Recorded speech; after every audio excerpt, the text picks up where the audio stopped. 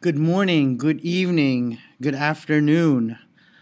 This is Dr. Garais, MED120 medical terminology, and this is my video quick lecture for tutoring purposes for our respiratory system.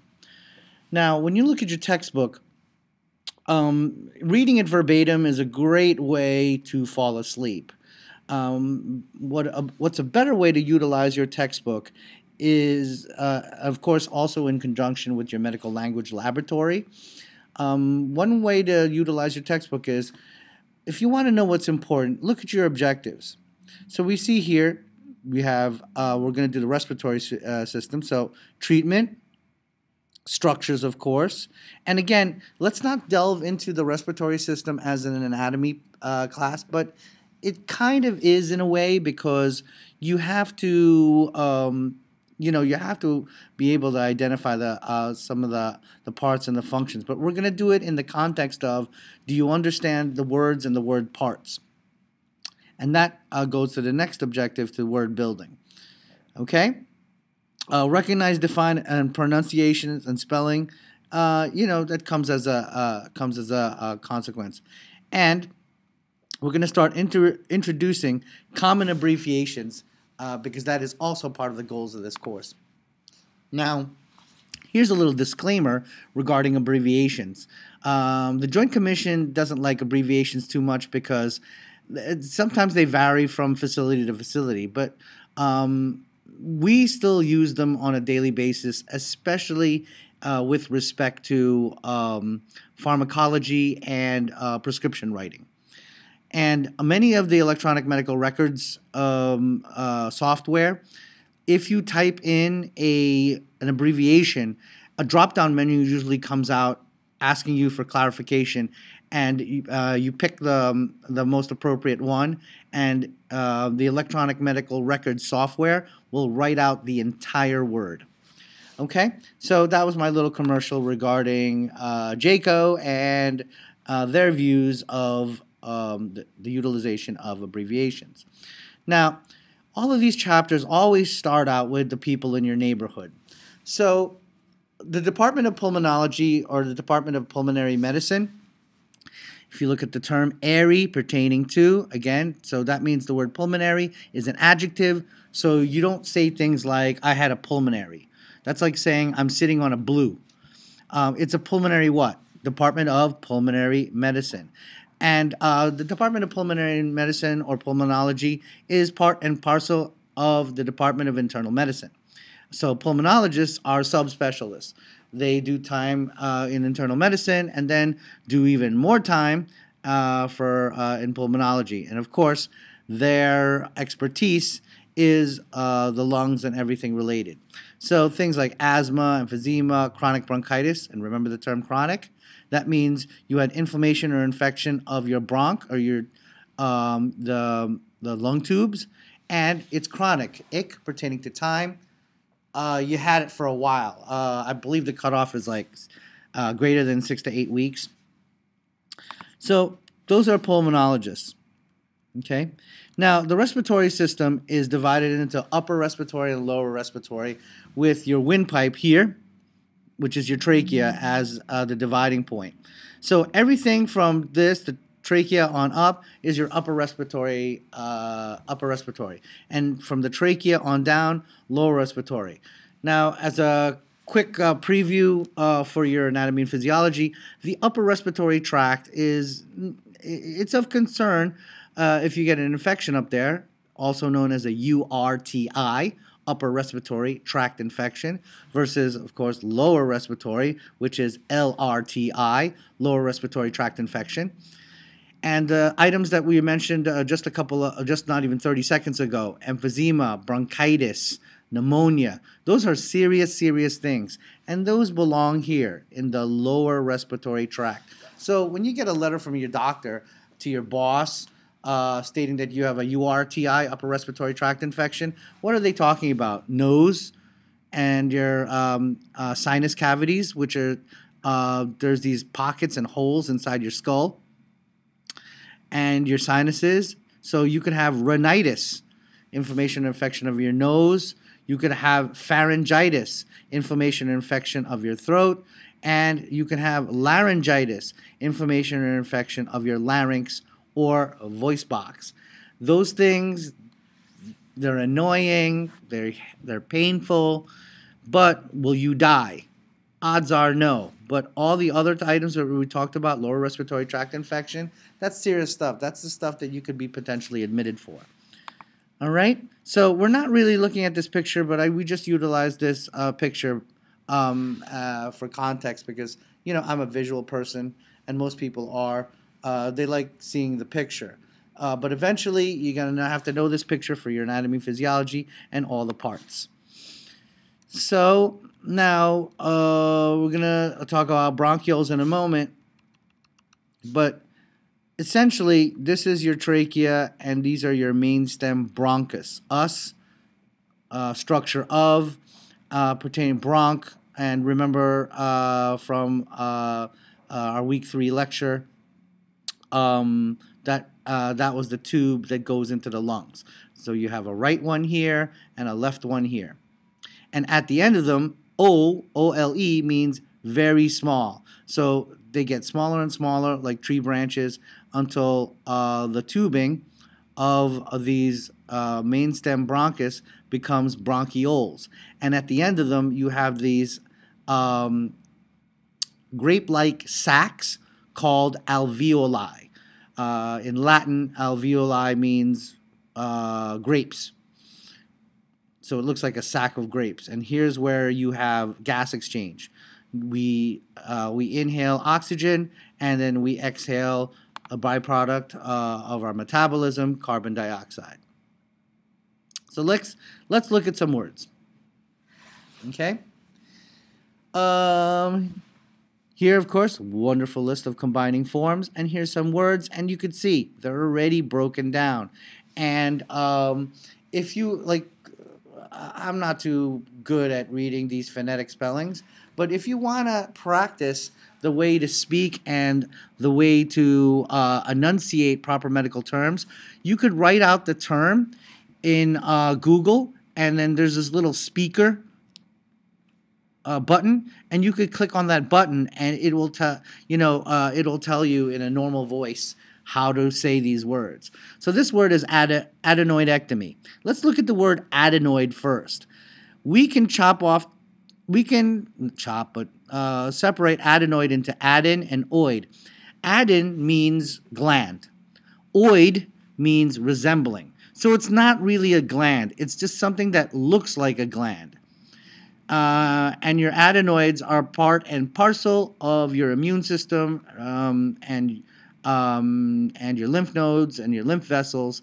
So sometimes they get super infected. Therefore, we have to perform an ectomy, a surgical excision. Excision means to what? Cut out. What do we do with our X's? We cut them out. So an adenoidectomy, excision of the adenoids, and the adenoids are these gland-like structures. It doesn't mean that it's a gland. Another popular term using the suffix oid, mucoid. It looks like mucus, but it isn't. Okay? Lipoid. It looks like lipid or fat, but it isn't. Okay? Now, larynx, we already discussed that. Laryngitis, inflammation or infection of your voice box. And one way we can diagnose that, and visually inspecting it, we utilize an actual instrument, which is your laryngoscope. Now, laryngoscopy is what you schedule. Laryngoscope is what you clean and get ready for the doctor to use, and specifically the pulmonologist. Other people who use laryngoscopes, not only pulmonology, not only internal medicine, but ENT, which is ears, nose, and throat, also known as otorhinolaryngology, which is yet another subspecialty of the Department of Internal Medicine. Nasorhino looks like a beautiful both A and B question. What combining form means nose? Naso. So nasal, al, pertaining to your nose or the nasal passages, right? Rhino, rhinorrhea. watery discharge. Rhea is not normal flow. Rhea is what? An overflowing. So if you got a lot of postnasal drip, it's like dripping out of your nose already, that's considered rhinorrhea. Pharynx, throat. Now, if you looked at my notes, the pharynx and larynx, I put them together because they're so close. Pharynx is your throat. Larynx is your voice box. Two entirely different structures. You get pharyngitis, you have a sore throat. You get laryngitis, you get aphonia. A meaning no or not. Phone meaning speaking. Ia, state or condition. So laryngitis, you can get aphonia. Pharyngitis, it's a sore throat. You'll have a hard time swallowing, but you could still talk. Now, your tonsils are also part and parcel of your immune system because your mouth is a very, very dirty place bacteria-wise. Okay? So if I'm looking at the peritonsillar area, let's break this down. AR is the suffix, peri is the prefix, and of course, the root, tonsil. So pertaining to, peri means surrounding, what? Your tonsils. So you could have peritonsillar redness, peritonsillar pus, peritonsillar necrosis. And if you remember necrosis from the notes, osis, abnormal condition of death. That means dead and dying tissue that isn't supposed to be dying. Next word, trachea. Trachea is also known as your windpipe. So if I'm performing a tracheostomy, what am I performing? I'm forming an opening or a mouth. Tracheotomy, right? If I take out this S, that means I'm cutting into your trachea. Two entirely different things, even though they're related, but it could be a potential tricky question. And those are all your upper respiratory tract terms for this particular chapter. And remember, the beauty of this video is, if you believe I'm going fast, and I feel like I'm going a little fast, it's okay. You can pause it, rewind. Alrighty, next one. Lower respiratory tract. So alveolar, pertaining to the alveoli. Remember we showed you those sacks of grapes? So if you have alveolitis, okay, which is part and parcel of your bronchitis, how much trouble you're in. That's a serious thing versus your upper respiratory tract infection like a pharyngitis. It's not as serious because the alveoli is where the gas exchange takes place. So if that has a functiolacia or inflammation process going on there, you're going to have a really hard time breathing. Bronchiectasis. Now, that's different from bronchitis. Bronchitis, inflammation or infection of the bronchus or the structure of the tubes that go into my lungs. Bronchiectasis, in bronchitis, your bronchioles and your alveoli get smaller. They start constricting. But in bronchiectasis, the exact opposite happens, and they puff up. In either situation, remember we talked about normal? We can't have air in our lungs really, really tight, nor can we have air or space in our lungs really, really loose. In both situations, my patient will have difficulty breathing. And if you can see there, bronchiectasis, damaging effects, long-standing infection, bronchiectasis, usually the cause of emphysema. The cause of emphysema is usually chronic smoking. Oh, by the way, side note, if you want to answer any question regarding smoking and cancer, it's all of the above. Smoking causes everything. So there's super linkage between chronic cigarette smoke and tobacco smoke and chew. You chew tobacco to cancers. Bronchiole, remember, ole. That means the tube means really small. So if you have an artery, it's a normal-sized artery, but an arteriole is a very small artery. A bronchus is the larger tubes that go into your lungs. The bronchiole are the smaller tubes embedded way deep inside your lungs. You could also have a veins. That's another tube in your body. And a small vein is a venule. So if I have bronchiolitis, That's really bad. I'm already have inflammation or infection of my bronchioles. Now, there's coverings in all of your organs, and your lungs is no exception. That's called the pleura. So if you have pleurisy, and what's pleurisy? Pleurisy is when you have a really bad cough, and every time you cough, it feels like there's a knife running all over your sternum. It's because the covering of your lungs are infected, and there's nerves in there, and it causes pain. So if you have what they call a pleuritic pain or pleuritic rub, it means itic means pertaining to. It is a adjective saying that the cause is your pleura or the coverings of your lungs. A pleuritic pathology is a disease state covering your lungs. And what's next? Your lungs. Okay. Pneumo means air or lung. So a pneumonectomy, pneumectomy, you'll hear those two types of words being thrown around. That means we remove a piece of your lung or all of it. And we can do that. Pneumonia, state or condition of what? Air. Now, pneumonia can be caused by a whole bunch of things, but it is a really bad inflammation and infection. And what we already know about inflammation and infection, it brings a lot of tissue fluid. And remember, your lungs have to be in the middle. They can't be dry, nor can they be wet. Pneumonia is a situation where your lungs are wet. You're pretty much drowning in your own tissue fluid.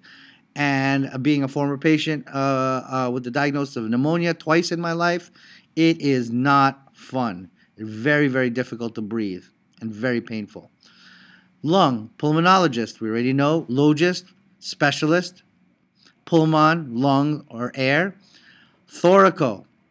Thoraco is your chest cavity, right? Everything behind your ribs.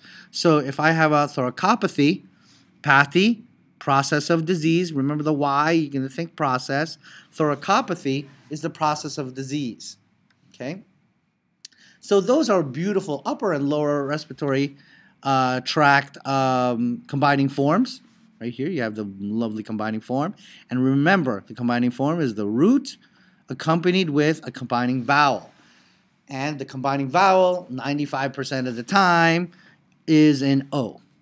So let's now look at some of the suffixes. Suffixes, or suffixes. They're the parts in N. End parts of medical terms. So we already know about pleura and pleurisy, right? Pleuritic. Well, let's talk about pleuralgia. Algia means pain. So pleuralgia is I now have pain in my pleura, and odds are it's probably due to pleurisy, the thing that we talked about, when you get a really bad cough. Thoracodynia, that's not pain in the pleura, but it's pain in the chest. Ectasis, we already went over, and bronchiectasis. Atelectasis is another term regarding the overexpansion of my bad. Atelectasis, the overexpansion and then eventual collapse of your alveoli. So it gets really big and puffy, and just like a balloon that bursts, it collapses. And you'll learn later when you're in your pathology class exactly how it does that. Osis, we've seen a couple of times already, means abnormal condition. Abnormal, if we break down that word, it's al, pertaining to, ab, away from, norm, which is the rule. So the rule is, I should not look like a dead person. If I'm Caucasian, I shouldn't look pasty or white as this table. Well, the table that is in our classroom, right? So cyanosis, and if you're a person of color, you're going to look grayish, okay? So that's cyanosis. That's an abnormal bluish discoloration or grayish discoloration. Anosmia, that's smell. So if my patient has really bad sinusitis, really bad nasal congestion, will they be able to smell anything? Nope. And you will have anosmia. If you can't smell anything, can you taste anything? Nope as well.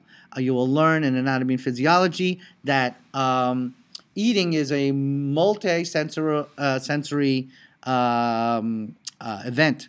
You require your sense of smell and your sense of taste. You know that classic scene when you're trying to eat or drink some medicine that's nasty. What do? You hold your nose. Hypoxia.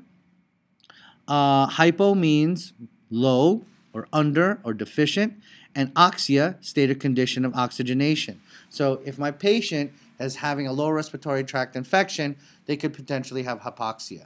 And we don't want to get to that level because we already know that oxygen is one of our major fuels in our body, and without it, we cannot live. Phagia means eating. So aerophagia, air. It's a term a lot of times also associated with like newborns.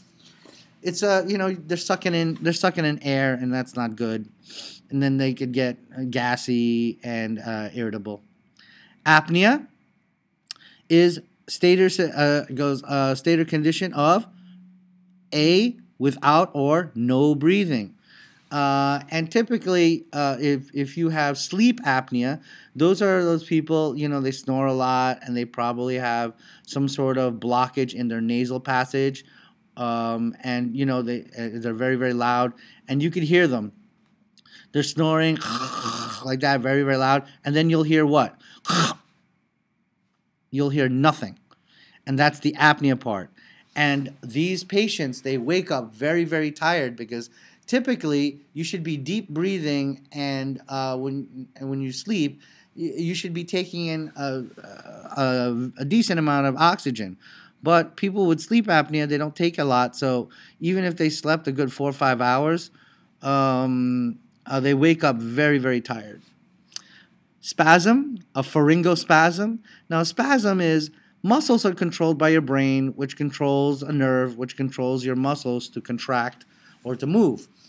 And sometimes there's a little glitch in the system and in the signal, and then you get a spasm.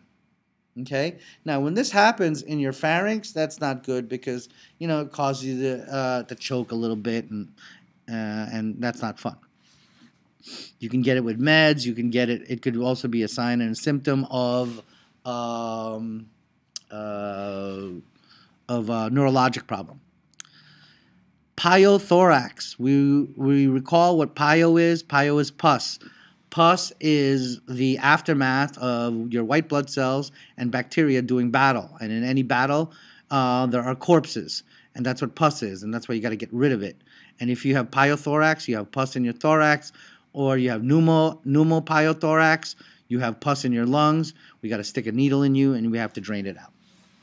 Okay? And those were your suffixes for your pulmonary. And if you look here, there's a lot of little exercises you could do along with your medical language lab, and that's how you utilize your textbook. Here's another nice picture of your paranasal sinuses. All around your head, you have these cavities or these holes. And you have them around your nose, so that's your nasal sinuses, right? And you also have them all around your face and your forehead and your temple area.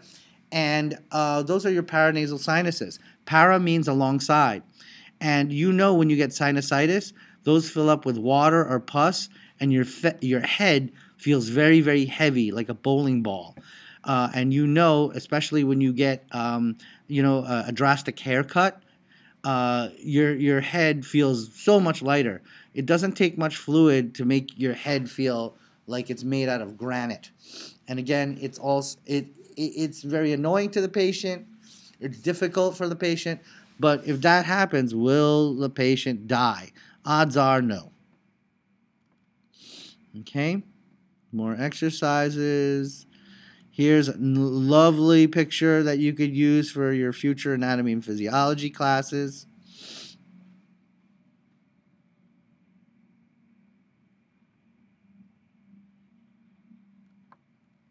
Let's see. Here's more practice. And do you notice it's all the words that were shown here, right?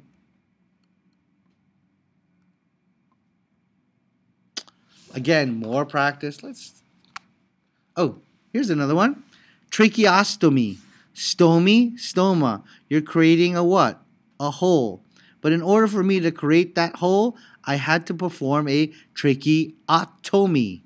So I cut into, right? I didn't cut anything out. And then I performed the tracheostomy to put the stoma, which is this, in.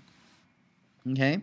And we use that with all tracheal pathologies like throat cancer and things of that matter.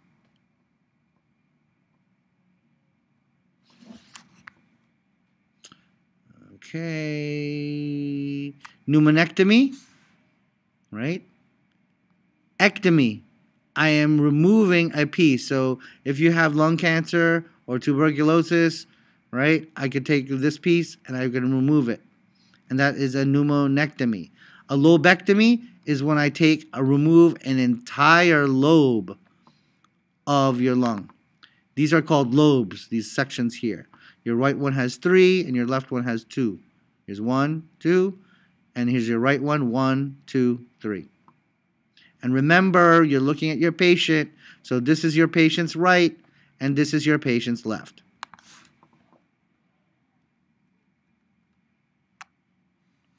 Sleep apnea. Many people have a CPAP machine, which stands for continuous positive airway pressure. So it puts a positive airway pressure here, and so that, and you can see it's usually due to some sort of obstruction. We eventually we go in there, cut all that obstruction out, or there's an obstruction up here in your nasal passages, right? And then that's why they snore, because if the airway isn't clear, you'll hear really horrible sounds. Oh, I love telling the story about how I stuck the needle in the wrong side. Well, it's because why? I can't tell the difference between my left and my right. Now, when you're looking at your patient from their posterior or from their back, where's their right now? This is their right. Now, this is their left. And you can see pleural effusion. Effusion is any fluid that shouldn't be there. And here's your pleura, or your right here. Here's the inside part of the lining, and here's the outside part of the lining, and in between, got all that pus and fluid because this person has a lung infection, and then we have to drain it out.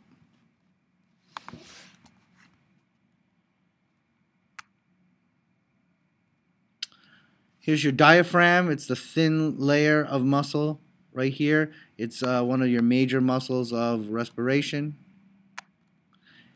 Here's another picture of chronic bronchitis. You could see the XX mucus. You could see the lumen here, and this bronchus is going to start to close up. Ooh, let's now go into abbreviations. And which abbreviations I like, are common, and which I'm like, don't really see them too much. Oh, excuse me. Oh. I'm not even that sleepy, and I'm yawning. Sorry about that. Excuse me. So ABG, arterial blood gas.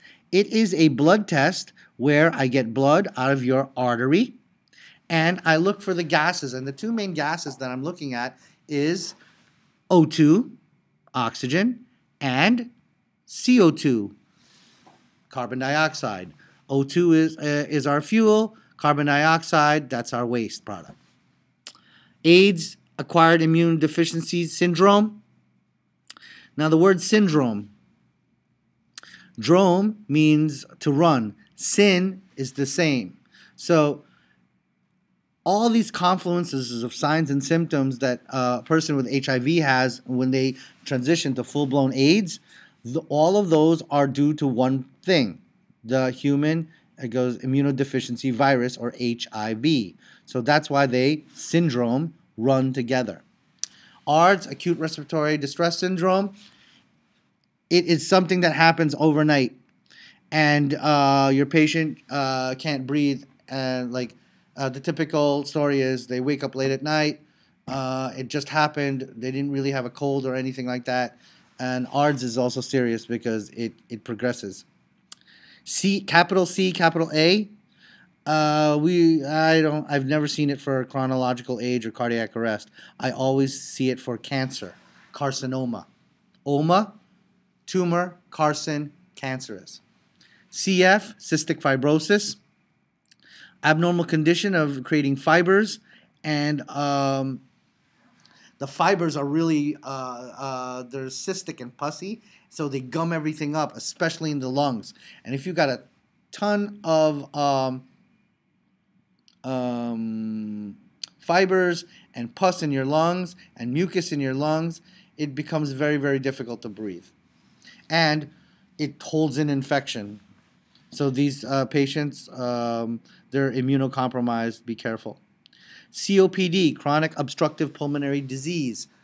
It's chronic, means it happens what? A long time. Obstructive, there'll be things that block your lungs. Pulmonary, of course, pertaining to your lungs. Now, the two quick examples of COPD is emphysema and chronic bronchitis. CT is a computed or computerized tomography. We already learned that word. Graphy, process of. Tomo means area or location. And of course, it's essentially a machine and a computer that zaps your body with multiple rays of X-rays, and then the computer puts it together like a puzzle. Diphtheria, and it's a diagnosis we already know, capital D, little x. You already know EEG. It goes endotracheal tube. They call, I don't know, I've heard it called ET tube, but not ETT. So what's an endotracheal tube? It's a tube that I'm going to put endo inside what? Your trachea or your windpipe. Forced vital capacity, very common. It's one of your lung volumes. HCO3, also very common. That's bicarbonate. Okay, that's that is a buffer or a chemical that if you're too acidic, it kind of brings you back into neutral. HF, heart failure, yeah, sometimes. Magnetic resonance imaging, yep, that's a good one. NMT, nebulized mistreatment, sometimes. OSA, no. But this is really common. PCO2, PaCO2, PCO2. Every time you see a P in front of O2 or CO2, it means partial pressures. The pressure of these gases that are in your arteries. Like PA in your arteries. See that little A? PCP, very common with full-blown AIDS patients. They get pneumocystis carinii, pneumonia. It's very, very dangerous. It's very infectious. And you got it. Odds are 9 times out of 10 you have AIDS, full-blown AIDS. And it is an awful way to die. PE, I've never heard pulmonary embolism called PE. PE is usually referred to your physical examination. PFT, pulmonary function test. That's when you blow into that little machine. There's this little machine, and you blow into it, and it measures your lung volumes. pH is how much acidic or how much basic you are. Acid is one side of the spectrum. Alkaline or basic is the other side of the spectrum. And human beings have to be within physiologic pH, which is in the middle at pH 7. PSG, nah. SAT, yeah, we say SAT all the time. So if you say O2 SAT, that means the oxygen saturation within your blood. O2 SAT should be anywhere from like 90, 97% and above. That means what? 97% of your blood is saturated with with oxygen. SIDS, not a common thing, but you've heard it before. Sudden infant death syndrome. We really don't know the cause, but I believe it most likely is a stop codon in their genetics. Somewhere in their genetics it just says the baby most likely will not progress and the baby will die. Some postulate it's like maybe immature lung function or combined with the way the baby sleeps. That's why you really shouldn't let the baby sleep on their stomach. Just as a precaution. SOB is shortness of breath, also known as dyspnea. Nia, breathing. Dys, abnormal breathing. Right? And TB, of course, tuberculosis. So know your abbreviations, because definitely they're going to come out when we start doing cases. Now, if you look at the bottom, oh, look, there's even more extra diseases and conditions. Acidosis, abnormal condition of being acidic. Remember, human beings should be where? pH 7. They shouldn't be acid, which is less than pH 7. So you go through these. There's some nice extra words, like epistaxis. That is the medical term for nosebleeds. Pleural effusion, pneumothorax. It means what? There is extra air in my lungs that shouldn't be, and then what happens? Your lung will collapse, and you'll learn more about that in your anatomy and physiology class. Bronchoscopy, we already kind of know. We're going to look into your lungs, broncho, through the tubes of your lungs. CT, MRI, spirometry, that is a form of pulmonary function test. Now, a PFT is the formal one is done on like a machine about the size of a laptop, and you breathe into it. But spirometry, that's that little. Why am I trying to explain it? Let me just show you what a spirometer looks like.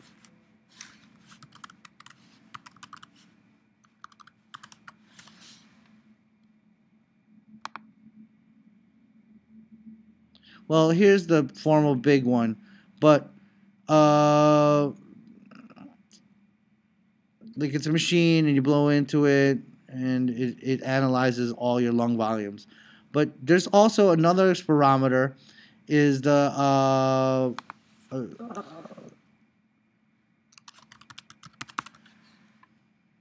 where is it? This thing, right? This is your incentive spirometer. This is supposed to train your lungs, especially if you have lung pathology, and also post-surgery, because after surgery, how well do you breathe? And we don't want you to get pneumonia. So you got to practice this, and you got to do it like every 4 hours, and at 3 times get your best score. If any of you have ever been to hospital and saw this. Here is polysomnography. Somnolence means to sleep. So this is a sleep study. You go to sleep, we measure the airway through your nose, and we hook up an EEG to your head to see if there's any odd waves in your brain. Oh, here's the spirometry, right? And then it's a machine, and it tells you your lung functions. I believe Falls Church has one. I'm not quite sure if it's working or not. Endotracheal intubation. Endotrach means within my what? Trachea or windpipe. And this is when you scope somebody or you trach somebody, you tube somebody. There's a whole bunch of slang terms. But what you do, you stick this blade in there. It puts the tongue out of the way, and then you put this intubation tube so you can open up an airway. And then there's this little syringe that blows up this bubble here, so it closes it off, and we tape it. Onto their face so it doesn't go anywhere. And that is an endotracheal intubation. It's fun doing that. And actually, these little blades have these little lights so you can see. Look at medication, bronchodilators. What will that do to your lung tubes? It'll make if you dilate your lung tubes, it will open it up. Steroids, mucolytic. Mucolytic is a drug that will lysis. Mucolysis or mucolysis. What a mucolytic drug will do what? It will break down your mucus. Now, that might not be a good idea because we need our mucus and we need to cough, but, you know, that is out there. Nebulizer. Here is what they call a puffer, but it is an inhaler. It's different from a nebulizer. A nebulizer connects it to the machine, and then you have your drug here, and then it makes an aerosol of your drug, and it's in a similar fashion. And here, your inhalers here, many times it's like a semi-dry powder-like medication. Alrighty. Now we go on to the cases. Now, we're not going to go into cases now, but after or from week 5 onward, we're going to go back to this and we're going to look at the cases and essentially look at what are the significant words and what do they mean in context. The cool thing, what your textbook does is, looky here, it writes it down for you so you can look them up. And it has these wonderful questions that almost match the kind of questions that I would be asking. And if you're doing your medical language lab, when you guys do your listening exercises, this is kind of what they do. You take a history or listen to your patient, and then your attending will ask you certain questions. What surgery did the patient have? What time? What was the outcome? It goes, are there any other related symptoms? What did you see when the nasal, it goes, what did they see upon physical examination with your nasal mucosa? And who are the people in your neighborhood? What physician was doing the talking? What physician do we need to talk to? Is there anybody, it goes, is there any other specialist that we need to go see after we get a diagnosis? Okay, because remember, the diagnosis is a state or condition of complete or thorough knowledge. Here's another pulmonary function report, and as you can see here, ABG, really important to know the carbon dioxide, right? It goes, and the oxygen saturation, your bicarbonate, and of course your pH, right? And just like the other one, gives you some keywords, some key questions that I could easily turn into multiple choice examinations. Alrighty, I think that's it. Thank you very much for listening, and we'll see you in class.